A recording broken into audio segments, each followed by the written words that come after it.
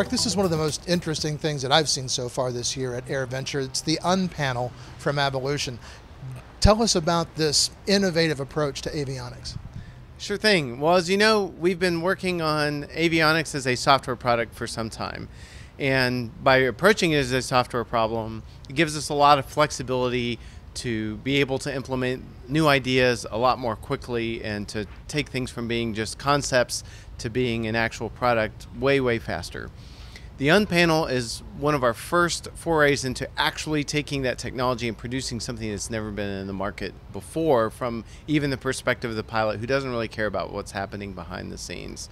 In the Unpanel, we sat down with Zenith, who of course has a lot of kit building customers, and we said, okay, so blue sky, tell us about what you'd like to see. And between the two of us, we came up with different ideas about an approach that took advantage and leveraged all this technology that's available to just dispense with everything that everybody's just inherited about airplanes and said, well, if you could make an ideal interface for this kind of flying, specifically for bush flying and people are just doing VFR stuff, what would it look like? And the Unpanel is the result of that. When you talk about doing things like bush flying, how robust did you feel like you needed to make the hardware to run the software to be in those kinds of environments?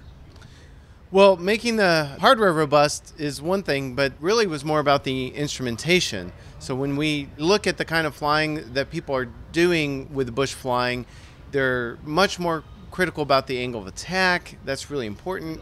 Your airspeed, your altitude.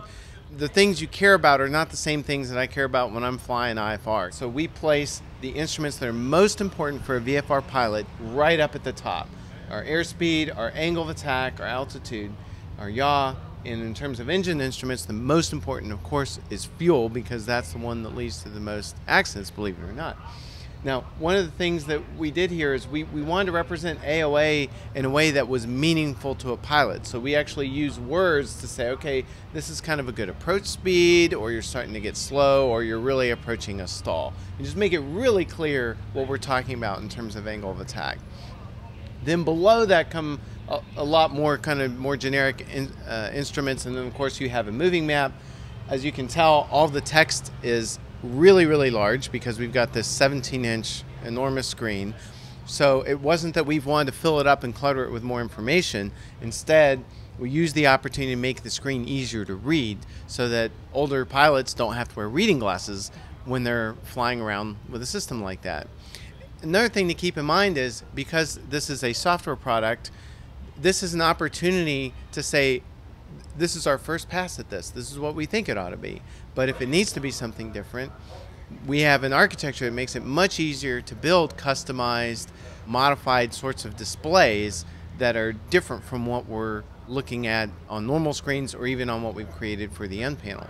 What are some of the refinements now that, as you've got this version 1 out, what are some of the refinements that the people that are actually flying it are saying, maybe you might want to try this? Gosh, there is a laundry list, because of course if you ask a dozen pilots to go fly this and what would you change about it, they're all going to have different things, many of them contradictory. Some will like some things and some will, not like them. From our perspective, a lot of what we've been doing these last few years is about building an architecture that supports adding new and innovative ideas. So our architecture is both from a software perspective and from a hardware perspective very modular. So this board, for example, shows off our interface modules. We have one for general purpose I/O. We have modules that talk AirInc 429. We have serial. We have electronic circuit breakers that can power servos or turn on and off other devices. And by assembling these pieces together, you can create a system that can talk to different types of avionics devices as long as those vendors are willing to do that. So we talk to MGL, we talk to GRT, we talk to iLevel, we talk to Avionics, we talk to Trig. Our model is that we're trying to bring in all these different kinds of devices, and if somebody comes up with something new, we want to be able to provide a way for them to get that to a much broader audience of pilots, and that they don't have to go worry about integrating with every single avionics vendor. They can just integrate with this one software product, and then other people can work from there. Are the position of the instruments now fixed, or is that something that you will in the future allow people to assign what they see on the screen where they want to see it?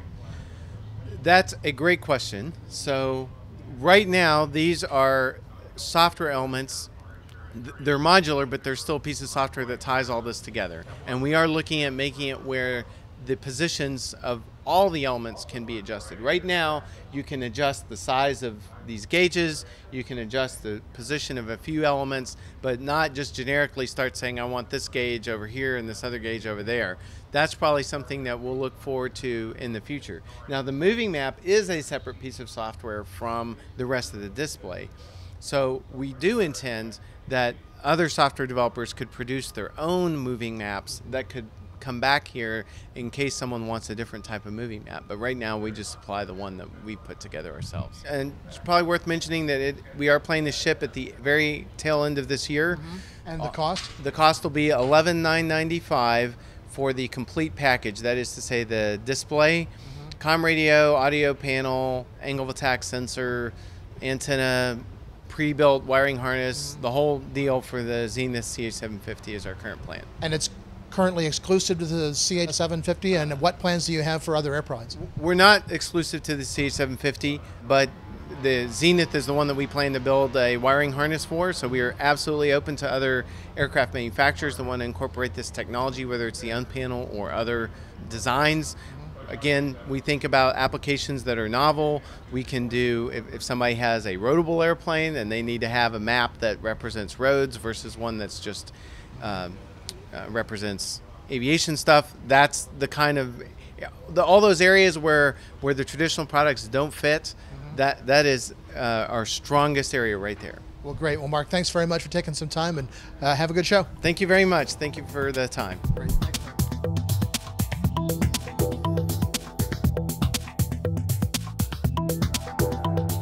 Aero-TV is brought to you by...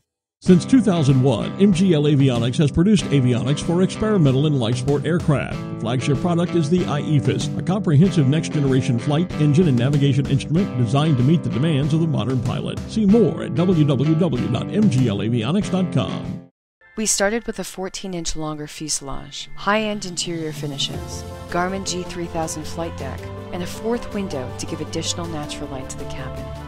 We then redesigned the wings and horizontal tail, increasing the wingspan by a full 4 feet. Welcome to the jet life.